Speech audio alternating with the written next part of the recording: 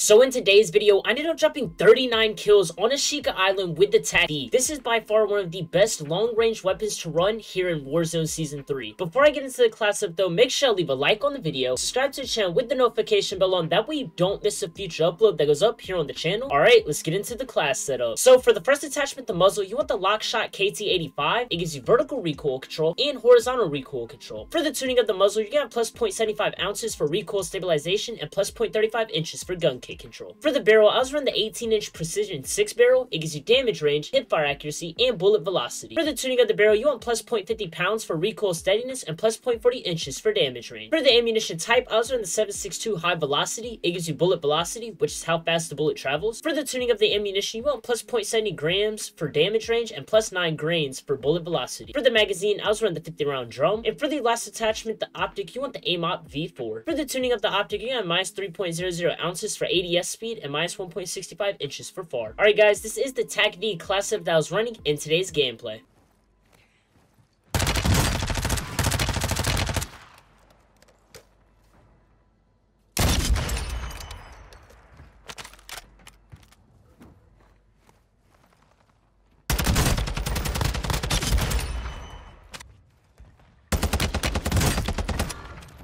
Requesting fire mission. Target marked. Copy. Mortar strike inbound now.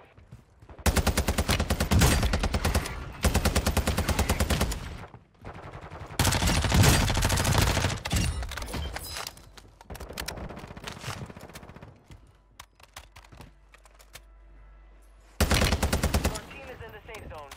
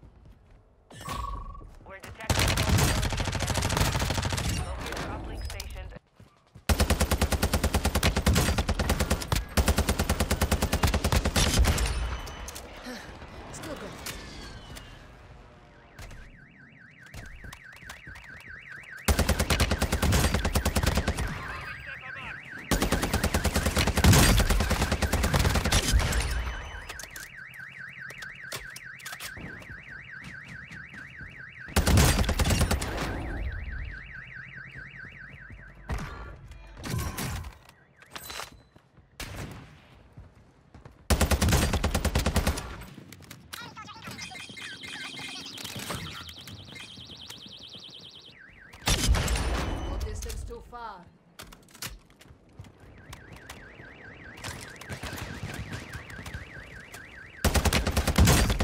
Your squad mate is redeploying. Well done.